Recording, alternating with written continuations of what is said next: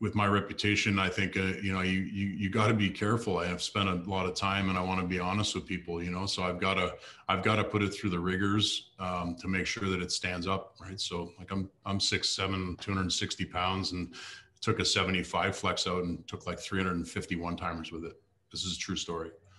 And I couldn't bust it. And then I'm like, okay, well, I'm going to keep skating this stick for like the next few weeks. Like the month goes by, it still hasn't busted. I'm like playing shinny, like, and did that 2 more times. Really, like, really just went out, tried to destruct stuff, and I couldn't break the stick. And it didn't lose any of its spring in the shaft, which I was blown away by. And it has a proprietary construction. I mean, you're welcome to saw it open when you get it, but for whatever reason, we've got a stick that's very light, very durable.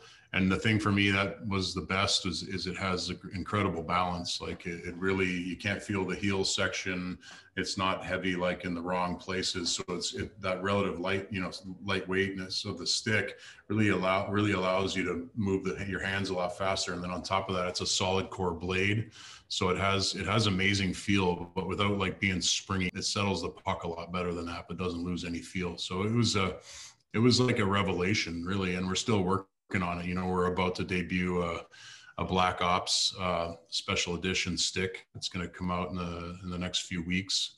And we're really excited about it, and that's the other thing. Like our manufacturer will produce for us in whatever quantities virtually we want. So we want to come out with like new and exciting graphics all the time. Like I love fashion and design and stuff. And I think it'd be so fun. I think we can push out some really progressive stuff, which is really aligning well with some stuff we're doing in the women's game. Like we're the first brand to ever build a female name stick graphic. And we did that for Blake Bolden, and we're working on it for a few other girls now. So, we're gonna find a way to get in the game here for sure.